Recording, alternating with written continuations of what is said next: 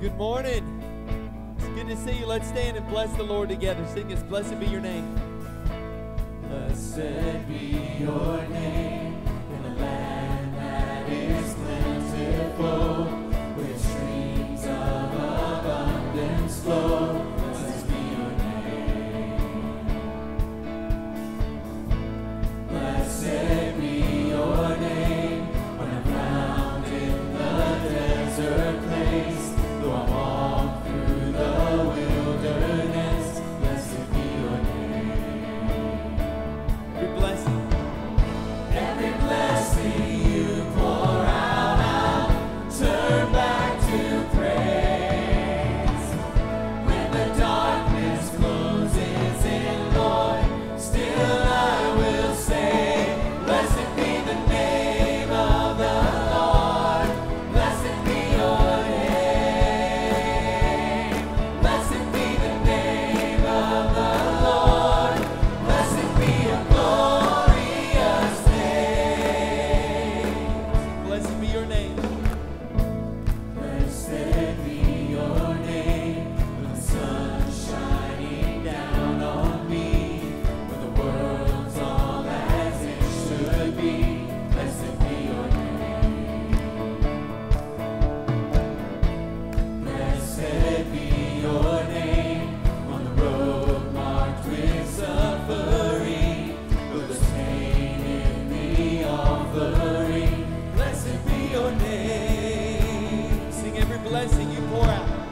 Every blessing you pour out, I'll turn back to praise. When the darkness closes in, Lord, still I will say, blessed be the name of the Lord. Blessed be your name. Blessed be the name of the Lord. Blessed be your glorious name. Blessed be the name of the Lord. Blessed be your name. Blessed be the name of the Lord. Blessed be your glorious name. Sing you give and take away. You give and take away. You give and take away. My heart will choose. My heart will choose to say, Lord, blessed be your name. Sing again, you give. You give and take away. You give and take My away. heart will choose to My say, heart will choose to say, Lord, blessed be your name. Blessed be the name of the Lord. Blessed be your name. bless your name. Blessed be the name of the Lord. Blessed be your glorious name. Amen. Bless the Lord. Bless the Lord.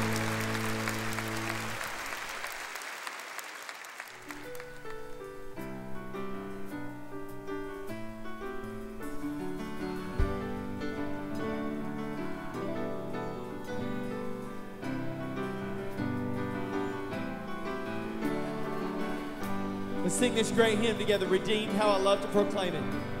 Redeemed, how I love to proclaim it. Redeemed by the blood of the Lamb. Redeemed through his infinite mercy. His child and forever I am. Redeemed, redeemed. Redeemed by the blood of the Lamb. Redeemed, redeemed, his child and forever I am. I think of my blessed Redeemer. I think of my blessed Redeemer.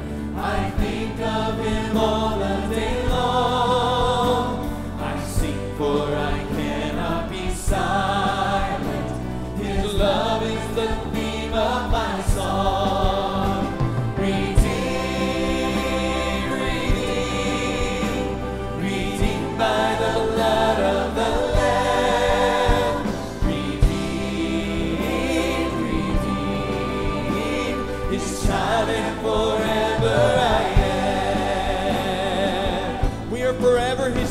forgiven, if He has redeemed you. Amen.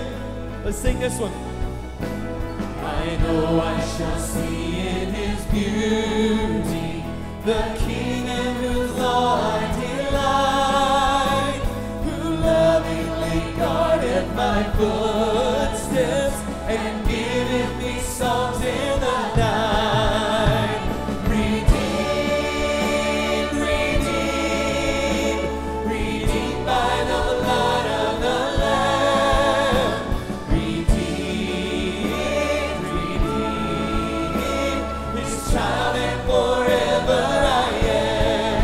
Oh, I'm redeemed, redeemed, redeemed by the blood of the Lamb. Redeemed, redeemed, His child and forever I am. Praise the Lord. Amen. Amen. Hey, turn to somebody real quick and say, I am redeemed.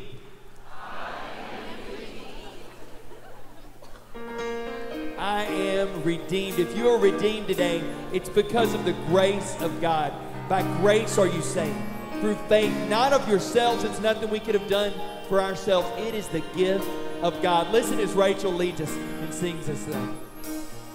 When I think about the Lord, how He saved me, how He raised me, how He filled me with the Holy Ghost, how He healed me to the uttermost. When I think about the Lord, how He picked me up and turned me around, how He placed my feet on solid ground. Sing that with us when I think. When I think about the Lord, how He saved me, how He raised me, how He filled me with the Holy Ghost, how He healed me to the uttermost. When I think about the Lord, how He picked me up and turned me around, how He placed my feet on solid ground. It makes me wanna shout, hallelujah, thank you, Jesus. Lord, you're worthy of all the glory and all the honor and all the praise. It makes me wanna shout, hallelujah, thank you, Jesus. Lord, you're worthy of all the glory and all the honor and all the praise. Sing when I think about the Lord. When I think about the How Lord, He saved. how He saved me, how He raised me, how He filled me with the Holy Ghost, how He healed me to the uttermost. When I think about the Picked me up. Lord, how He picked me up and turned me around, how He placed my feet on solid ground. Makes me shout. It makes me wanna shout, hallelujah, thank you, Jesus. Lord, you're worthy of all the glory and all the honor and all the praise. It makes me wanna shout, hallelujah, thank you, Jesus. Lord, you're worthy of all the glory and all the honor and all the praise. Sing, He saved. He saved me, He raised. He raised me, He filled me. He filled me, He healed. He healed me, He saved me. Sing it out. He saved me, He raised me. He raised me, Filled me up. He filled me, He healed me. He healed me. And He'll save you. Come on, sing it. He'll save you, He'll raise you, He'll fill you, He'll heal you. He'll fill you. He'll keep you. He'll heal you. Never leave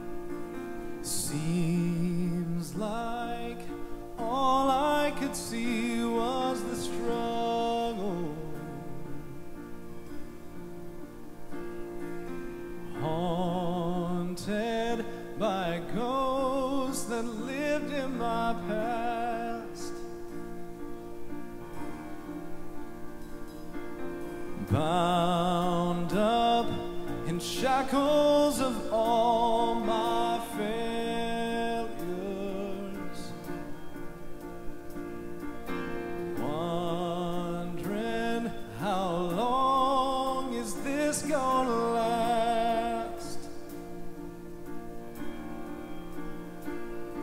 Then you look at this prisoner and say to me, son, stop fighting a fight, it's already been won. And I am redeemed. You set me free. So I'll shake off these heavy chains, wipe away every stain. Now I'm not who I used to be. I am redeemed. I'm redeemed. All my life I have been called unworthy, named by the voice of my shame and regret.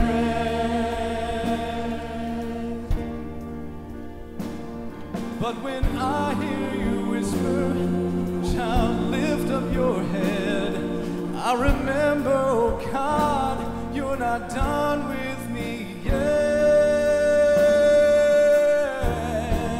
And I am redeemed.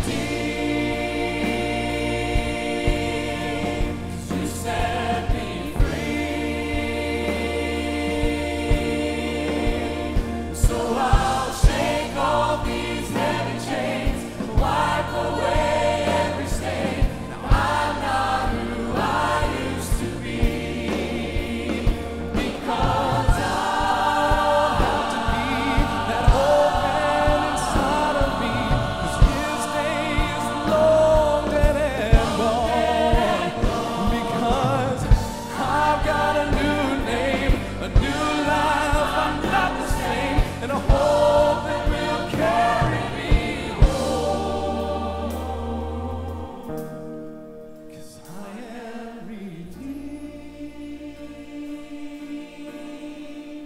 You set me free. So I'll shake off these heavy chains, wipe away every stain. Now I'm not who I used to be. I am redeemed. 'Cause you set me free. So I'll shake off these heavy chains, wipe away every stain. I'm not who I used to be. I am redeemed. I am redeemed. 'Cause you set me free. Lord, you set me free. So I'll shake off these heavy chains, and I'll wipe away every stain. No, I'm not who I used to be. Oh God, I'm not who I used to be. Jesus, I'm not who I used to be. 'Cause I am redeemed. Oh, thank you, Lord. I've been redeemed. I am redeemed.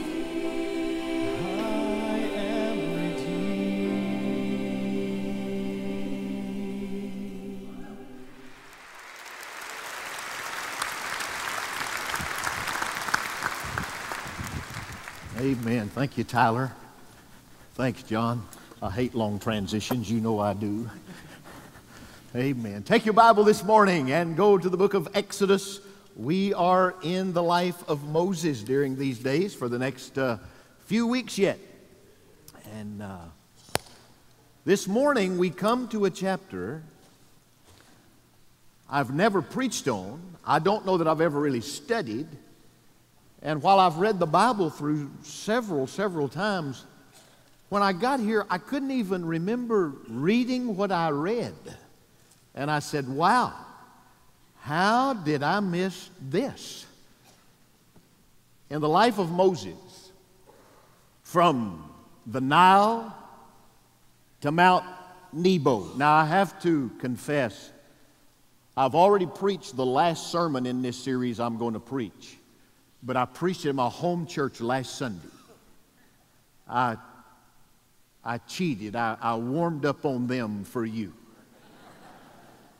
But I'm preaching on lessons from Pisgah, which is my hometown. And we'll get to Nebo, to Pisgah, the lessons from Pisgah. We'll see that in about 3 weeks when we come to bury Moses. But we find him today ratifying the covenant between God and his people. We've had the Passover. He's received the 10 Commandments. God's given him the law in chapters 20, 21, 22, and 23. And all of the instruction of the beginning of the law is found. And then Moses is called back to the mountain. And that's where we find him today, after he received and heard the 10 Commandments, and after he heard the law, he is called for a meeting, what I would call the Old Testament transfiguration account, where God does something remarkable. Exodus 24, verses 1 and 2 are tied more to chapter 23. Look at that. Then he said to Moses, come up to the Lord, you and Aaron, Nadab and Abihu, those are Aaron's sons, and 70 of the elders of Israel. Now, you know they don't have the priesthood yet. Sacrificial system's really not in place. The nation of Israel is really not been formed. But here we have early Aaron, who is going to be the head of the Levitical priesthood, and his children and his children's children, as that tribe of Levi brings the priest. But we don't have it yet, but God is giving us a foreshadowing here. Moses, you and Aaron come up and bring the boys, Nadab and Abihu. Now you remember, God's going to kill these first two priests. Nadab and Abihu did it wrong. Just because you're in God's family doesn't mean you can't mess up. They mishandled the power of God, and God struck them down. So bring Aaron and Nadab and Abihu, and then bring 70 elders from the 12 tribes. Bring different ones. That number 70 so very important in the Old Testament. And they ascend to the hill, but he says, they'll worship at a distance. Moses alone, however, will come near to the Lord, but they shall not come near, nor shall the people come up with him. That kind of belongs to chapter 23. I believe chapter 24 really would begin in verse 3. So there's a new thought here. Look at it. Then Moses came and recounted to the people, he's coming down speaking, and all the words of the Lord and all the ordinances, and all the people answered with one voice and said, let's all read that together with one voice. This is what Israel said. Here we go. All the words which the Lord has spoken, we will do. That's what they all said. Moses spoke the law, and they all said together, we'll do it. Moses wrote down all the words of the Lord. Then he arose early in the morning, and he built an altar at the foot of the mountain with 12 pillars for the 12 tribes of Israel. He sent young men of the sons of Israel, and they offered burnt offerings and sacrificed young bulls as peace offerings to the Lord. Moses took half of the blood and put it in basins, and the other half of the blood he sprinkled on the altar. Then he took the book of the covenant and read it in the hearing of all the people, and said, all that the Lord has spoken we will do, and we will be obedient. So Moses took the blood and sprinkled it on the people, and said, behold, the blood of the covenant, which the Lord has made with you in accordance with all these words. Then Moses went up with Aaron, Nadab and Abihu, and the 70 of the elders of Israel. Look at this. And they saw the God of Israel. Now, son, that's church meeting right there. Moses and Aaron, Nadab and Abihu, and 70 went up and they saw the God of Israel. And under his feet there appeared to be a pavement of sapphire, as clear as the sky itself. I flew back from Orlando yesterday just after a big storm. As a matter of fact, the Navy let us cut across the corner of the Gulf of Mexico. You usually don't get to do that. You got to go up and around and follow I-10 the long way.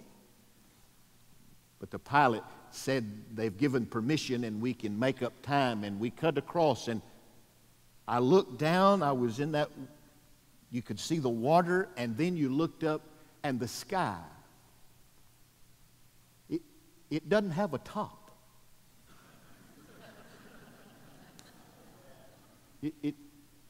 It's blue, but it doesn't have a top. It just goes. He says in this text that the pavement on the throne of God was as clear as the sky itself. Yet he did not stretch out his hand against the nobles of the sons of Israel.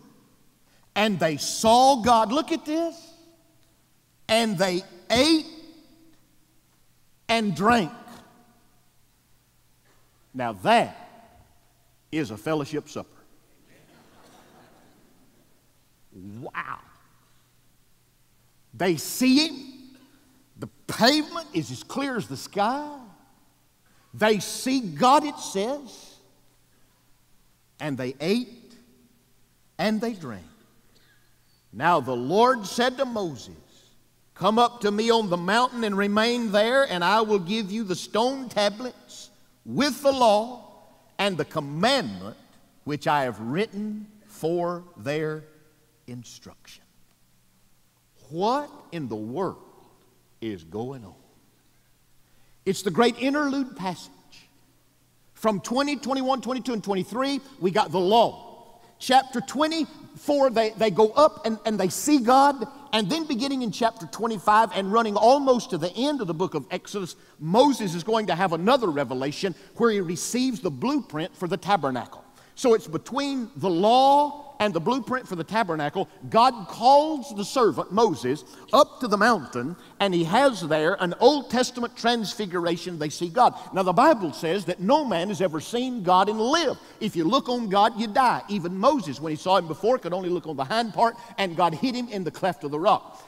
I believe that the scripture is true. When a man gazed on God in the Old Testament, he died. I don't believe they saw the Godhead here. I believe they saw Jesus Christ, who would soon to be born as the Nazarene. I believe they had a theophany, and there in that epiphany, they had an epiphany when they saw the Lord, and God revealed himself in the person of Christ, but they even couldn't look on his face. All they saw was the pavement at his feet. I don't even believe they could lift their eyes up to God. He was so holy, they couldn't even look to Jesus. They were looking on the platform of the pavement. It was as clear as the blue sky, and then God reveals himself to them, and they eat and drink. Covenant was formed. If you don't understand covenant in Scripture, you will miss the gospel. You will miss, I am redeemed. You see, a covenant is an alliance, an ordinance or an agreement between two persons or between God and people. It can be this way or this way. It is both horizontal, man to man, heart to heart, and is also man to God. In this text, both of those things occur. We find the covenant God with man, and we find covenant man to man. There's 7 great covenants in the Bible. I don't have time to outline all of those for you today. I'll do that another time. But there's 7 of those covenants. 6 of those covenants are non-conditional. God just does it. But in this one, it's the conditional covenant. God says He's going to do some things, and He gives the law, and He only blesses as they obey this particular part of the covenant. Now, when you're in covenant, you can violate a covenant. You're in covenant with a person, you can violate that covenant. You can be in covenant with God, and you can violate that covenant. Nadab and Abihu did. As a matter of fact, everybody in this deal is going to violate it.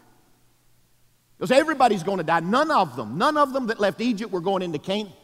They died under the bleaching, blaring, burning, blistering sun. Only their children, their children's children, along with the 12, or the 2, Caleb and Joshua, were allowed to go in.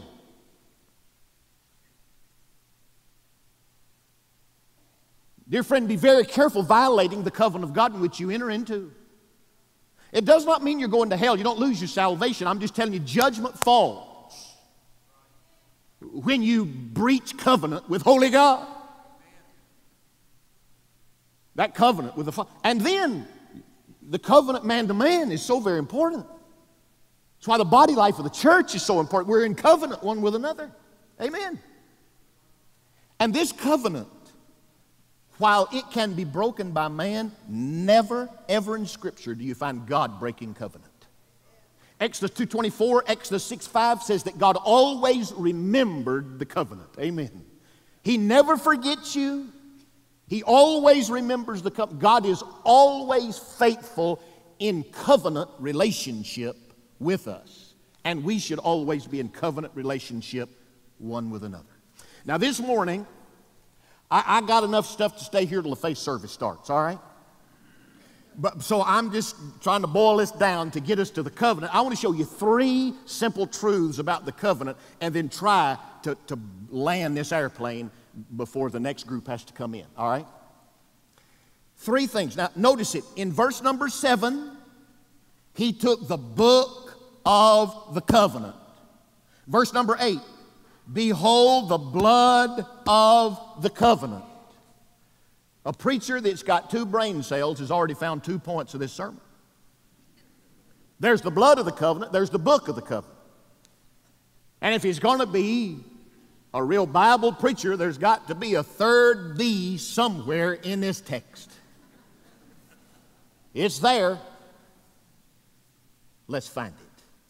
What are the 3 things? First of all, there is the blood of the covenant. Notice what Moses did. When he went up, God told him, He said, come to the edge of the mountain. So he comes to the edge of Sinai and he builds an altar. He builds an altar to worship, and then he builds 12 pillars. He puts 12, one for every tribe of Israel, and then the young men bring the bulls and they kill the bulls and they drain the blood and they put blood in a basin. They hold the blood in a basin, and the other blood he spreads on the altar.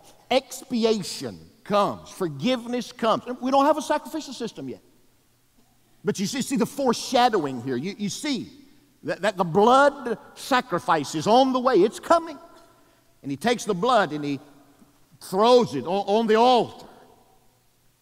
And then he takes the blood and he sprinkles it on the people. They're going to enter into the temple and the tabernacle, and there's going to be a sacrificial system for years to come where they come with the bloods of bulls and goats, and they're going to come with turtle doves. And they're going to bring that blood, and they're going to go up, and the priest is going to take it, and they're going to find forgiveness. And once a year, they're going to take that blood and put it on the head of the scapegoat and send it out into the wilderness so our sins go away as the scapegoat goes out with it. This passage is a foreshadowing of redemption that is coming for us with the sacrifice of the blood. Friend, without the shedding of blood, there's never forgiveness of your sin nor mine. It takes the blood of the Lord. Just listen to these verses. I've just jotted a few down. In Luke 22 and verse 20, where Jesus said in the same way He took the cup after they had eaten, and he said, "This cup which is poured out for you is the new covenant in my blood." It's the new covenant in my blood. Romans 5 and verse number 9 tells us, "Much more than having been justified," how? "By his blood." In Ephesians 1 verses 7 and 8, we find that we have redemption through his blood. In Hebrews chapter 9 and verse number 14, that we see how much more the blood of Christ will do what? It will cleanse your conscience from dead works so that you can serve the living God. 1 John chapter 1 and verse number 7, "If you walk in the light as he himself is in the light, we have fellowship with one another, and the blood of the Lord Jesus, his Son, cleanses us from all sin." If you're going to be in right covenant with God, it takes the blood of the spotless Lamb of God. I'm in covenant with the Lord today, not by what I do, but by what Christ has done for me. That's why we have that cross high and lifted up in that window. That's why that crown of thorns is around the bottom. It's because those thorns went into his scalp, and the blood came from his scalp, from his hands, from his side came forth blood and water. Be of sin a double cure. Amen. Save from wrath and make me pure. Now, some of you think that you're going to get to heaven some other way other than by the blood. You'll never make it. The moralist says, "I've just got to do more good than I do wrong." The educator says, "If I can just learn enough." The socialist says, "If I can just do enough good things in the social order to make my culture better." The ecclesiastic says, "If I just get into the church and I am faithful to the church, and if I come on Easter, and if I come on Christmas, and if I come a few other times, and if I give a little money and I support the church." The legalist says, "I find the Old Testament law and I keep the law, and I am as pure as I can be." Dear friend, we are all condemned by our own sinfulness. It is only the blood of the Lord Jesus that will cleanse us from our sin. He shed his blood for you. He shed his blood for me. It is foreshadowed here in this 24th chapter when he sprinkled the blood of the covenant both on the altar and on the people. God has died for us. It's what happened at Calvary when Jesus went into the Holy of Holies and he died for us. And then that blood must be applied to your heart. How's that blood applied? It's when you believe on the name of the Lord Jesus Christ that thou shalt be saved, because he has died, and you believe and you receive, and by faith you come. The altar has been prepared for expiation, and you then receive that forgiveness when you say, "Here I am, Lord. I'm a sinner. Have mercy on me."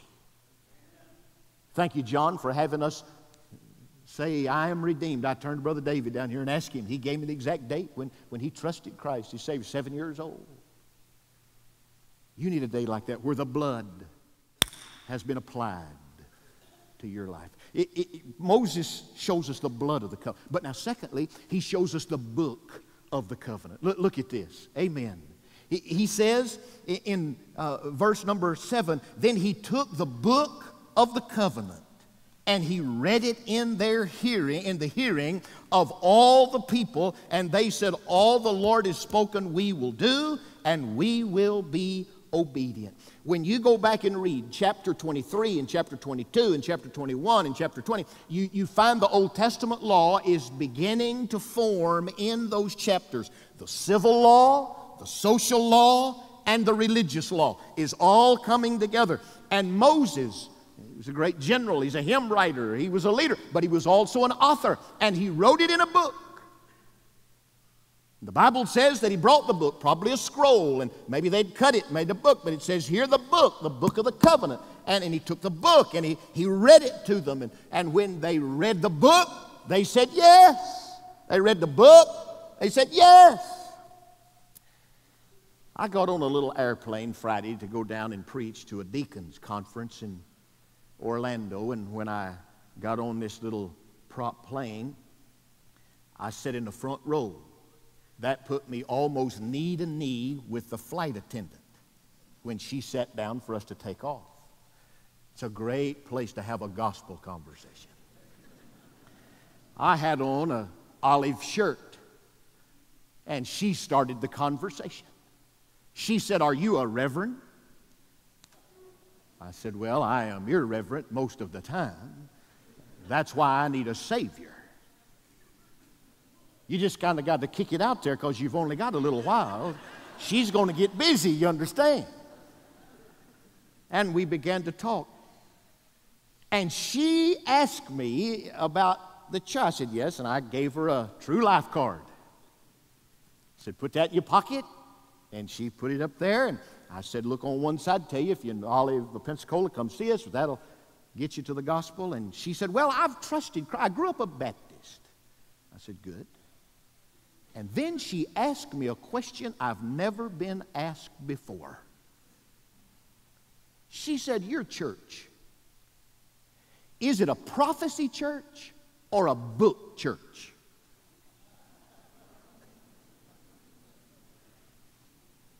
I said, "Now, say that again."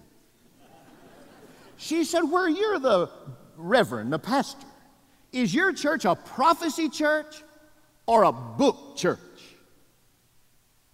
I said, "Well, define that." She said, "Well, you know, a prophecy church, the speaker gets up and he just talks about whatever God tells him to talk about. But in a book church, they take a Bible and they read from it and explain it." I said, "Oh, we're a book church." That's who we are. And she smiled big and she said, "Me too." I said, "Amen." I said, "Would you pray for me that there would be a prophetic spirit on me when I read from the book tonight?" It's not either or, it's both and. I know a lot of dry preaching goes on. People just read a book and quit. If you're going to preach dry, just read the book and really quit.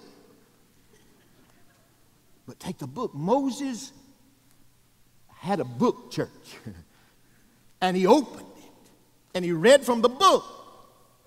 Different, that's why we have the pulpit in the middle of the church. We don't have a split chair. We don't have a pulpit over there and a pulpit over there. And the Lord's Supper table here. We believe that the Word of God should be elevated to the center and everything should emanate out of the truth of the Word of God. When you leave here and go somewhere, you find you a book church. I like that. I'm going to use it till I die. I'm just telling you I am. A book church. And he opened the book. Now, you say, "Well, preacher, should we go back to Exodus 20, 21, 22, 20, and keep all of that law?" This is a foreshadowing of what Jesus said in Matthew 22, verse 34. The Word of God gives it to us. Look at it. When the Pharisees heard that Jesus silenced the Sadducees and gathered themselves together, one of them, a lawyer, asked him a question, saying, "Teacher, what's the greatest commandment in the law?" And he said to them, "You shall love the Lord your God with all your heart, with all your soul, with all your mind. This is the great and foremost commandment." Verse 39. "And the second is like unto it.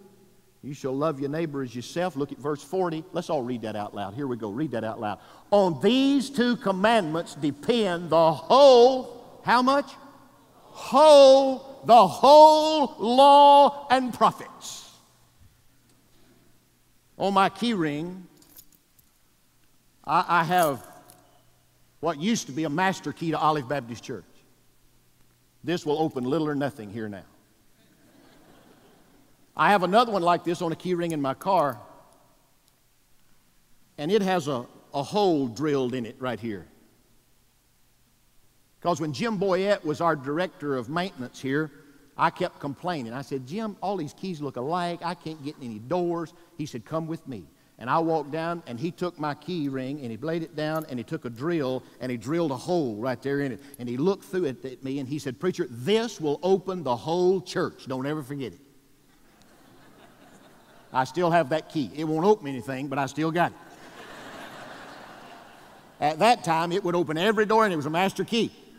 You got to have one of these to get in around here now. It's a key fob. Jesus said, love the Lord your God in covenant with the Father.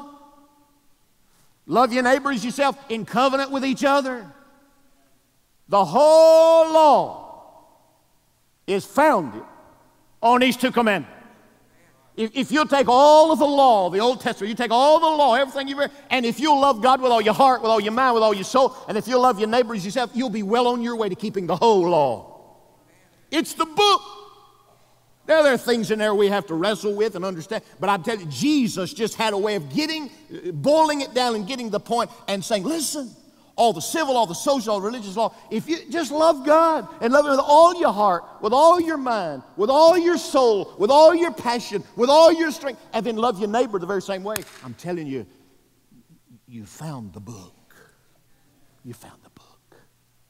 He had the blood of the covenant. Then he read to the book of the covenant. But there's a third thing that's foreshadowed in this text, and that is the blessed hope of the covenant. It's found right here. And Moses went up in verse 9 with Aaron, Nadab, and Abihu, and the 70 of the elders of Israel, and they saw the God of Israel, and under his feet there appeared a pavement of sapphire as clear as the sky, yet he did not stretch out his hand. Most of the time somebody came that close, he'd kill him. But he didn't stretch out his hand against the nobles, the 70 of Israel, and they saw God. I believe they saw Christ. I believe they had the epiphany. They saw his feet, and they ate, and they drank.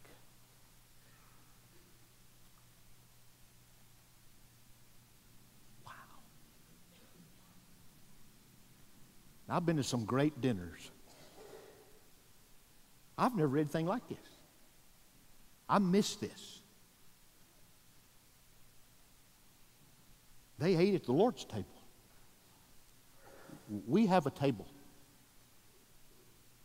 Friend, every time, like we did just 2 weeks ago, when we pass the cup and the bread, we remember the Lord's death. We eat at his table. That's not what that's talking about. You got to go to Revelation 19 to find out what he's talking about. Look at this text in Revelation 19. Let us rejoice and be glad and give glory to him, for the marriage of the Lamb is come, and his bride has made herself ready. Been to a wedding lately? And it was given to her to clothe herself in fine linen, bright and clean, for the fine linen is the righteous acts of the saints. And then he said, right, blessed are those who are invited to the marriage supper of the Lamb. And he said to me, these are true words of God. He's inviting us to a supper, the marriage supper of the Lamb. I believe the shadow, the foretype, in that Exodus 24 passage, I believe it just skips at the Lord's Supper table because that's where we are now. But I believe it ricochets to full prophecy fulfillment to the marriage supper of the Lamb. A Jewish wedding is a lot more fun than a Protestant wedding. Well, they party.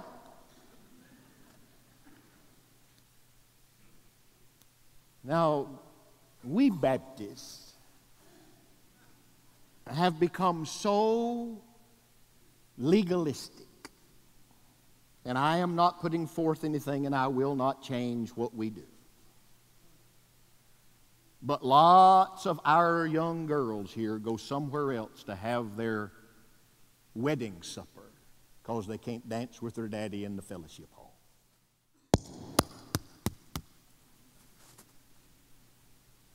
But when they go to somewhere else, we all go there, and the preacher goes.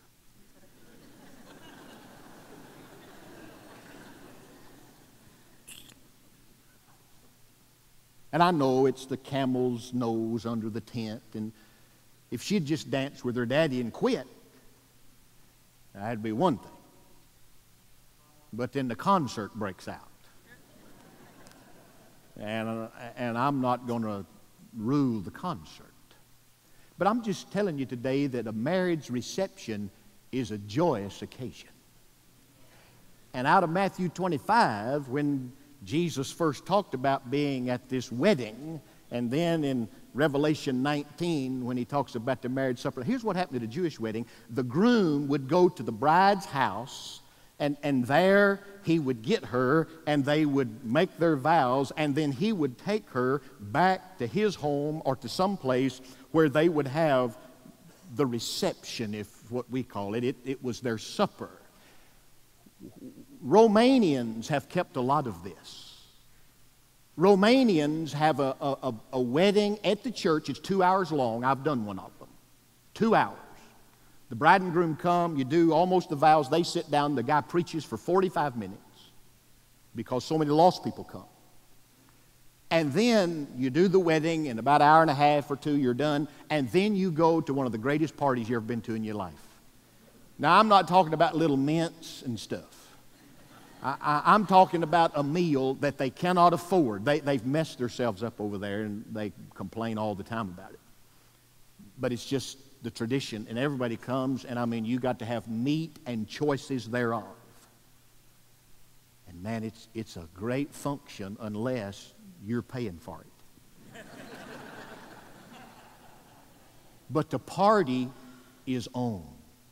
That's the picture of the marriage supper of the Lamb. But it is so sanctified. It is the holy gathering of those that are saved in this place. And the groom has come to get us. We are the bride. And he's now taken us to the hall for the great reception, the marriage supper of the Lamb. And we will see him. And he will be high and lifted up. And we will eat. And we will drink. And we will rejoice, and we will glorify in the very Son of the living God. Moses saw all of that in this text. Now, I got a minute.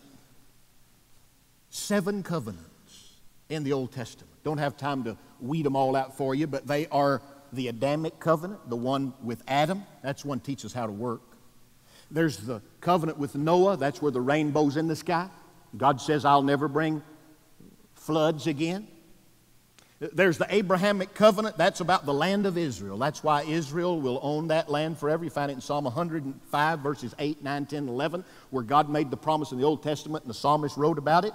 There's the Mosaic covenant. That's the ones we're dealing with right here. That's the only one of the 7 that's conditional. We preached about it last week or 2 weeks ago out of the 19th chapter of Exodus. Then there's the Palestinian covenant. That is where the Jews will go out and they will come back to the land of Israel. And in some of our thought process that's already happened. We don't know. It may go again. I don't know. But they've been gone out. Now they've come back and they've claimed that land. There's the Davidic covenant where the established kingdom is made, and then there is, hallelujah, the new covenant that Jeremiah 31:31 speaks about, where God says, no longer will I write the law with my finger on tablets of stone, but I will now write it on their heart. And the writer of Hebrews picks it up in chapter 8, beginning in verse 9, and through verse number 13 of Hebrews 8, he says, quoting out of Jeremiah chapter 31, that I have given you a new covenant. No longer do I write it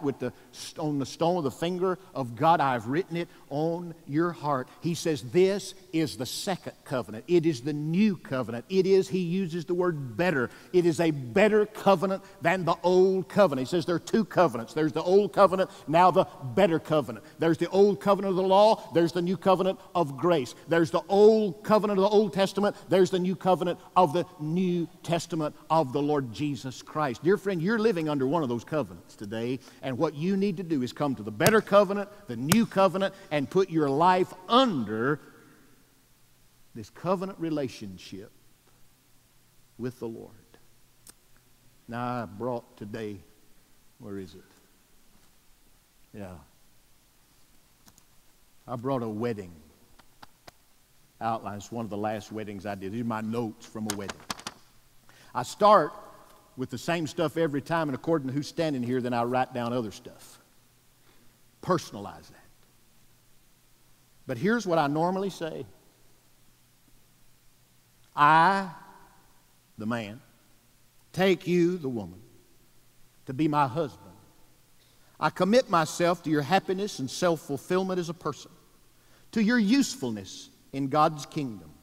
I promise to love and honor, trust and serve you in sickness and in health, in adversity and prosperity, and to be true and loyal to you as long as we both shall live.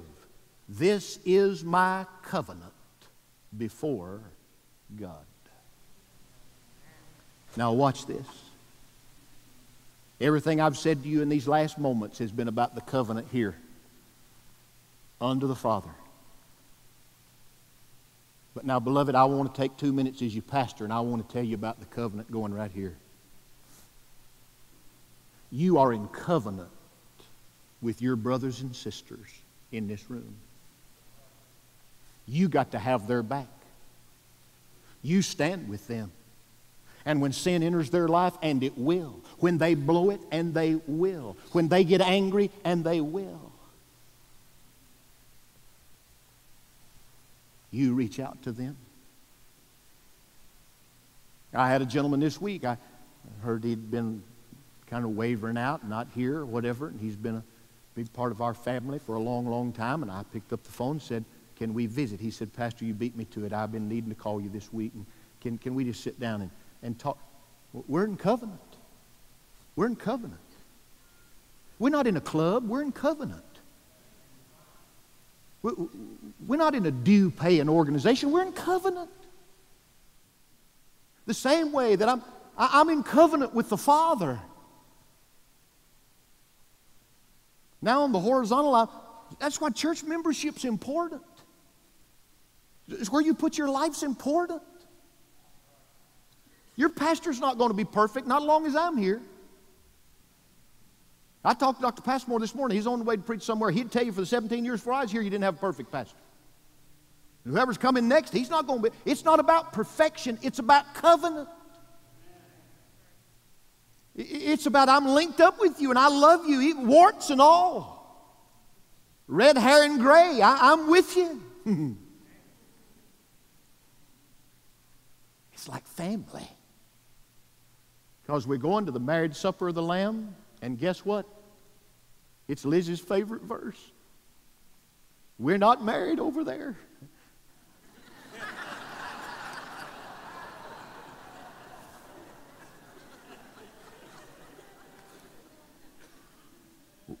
We're in covenant. We're all brothers and sisters when we get there. If we're going to be brothers and sisters over there, we ought to be brothers and sisters here. Moses, Aaron, Nadab, Abihu, 70 elders, they came and together they lived and they died and some entered and some did not. They were in covenant. Elders from every tribe. Covenant. The blood that you've experienced, your brother and sisters experienced, that's your covenant. The book that your brother and sister believes, you believe, that's your covenant. The marriage supper of the Lamb that we're going to, that's the fellowship with the Lord you enjoy, your brother and sister enjoys. That's covenant. So 2 questions, and we're done. Are you in covenant with the Father? Do you know Him through the blood, through the cross, through the Christ? If not, I'm going to ask you to get up out of your chair and walk right here in a minute and say, Pastor, today's my day. You're going to come out of that balcony. Take it. You're going to come. Amen. Come, say yes to Christ. The blood has been applied to the altar. Now it's time to sprinkle it on your heart and believe. Secondly, are you in covenant with your brothers and sisters? Now there's an A and a B part. Number 1, have you linked your life officially with this church like you ought to join it and be a part of it? And then secondly, the B part, after you have, are you in fellowship with the body? Are you in a small connection group? Are you fellowshipping somewhere? Maybe the choir's your place. Maybe teaching down. The reason I ran down this morning, today was promotion Sunday in the preschool department. As you know, we're looking for a new director down there. And a few weeks ago, my wife had signed up, and Liz's first love has been to teach preschoolers. And she's taught preschoolers for years and years before she started teaching adults. And she's teaching little preschoolers down there this morning. And so I was asked to come in, not by her, but just to look in and see how's it going. Boy, it was going. She was teaching the Word of God to those little ones and singing those songs and opening the Scriptures. The book, the same book we open. Tell you, if you get them down there till 5, they'll stay here till they're done. Amen. So we're in covenant. Here are you in covenant. Or have you got your nose been out of shape? If you do, straighten up your nose and repent. Get right with holy God and right with your brothers and sisters. Can I get a witness? Amen. Covenant. This is my covenant before God.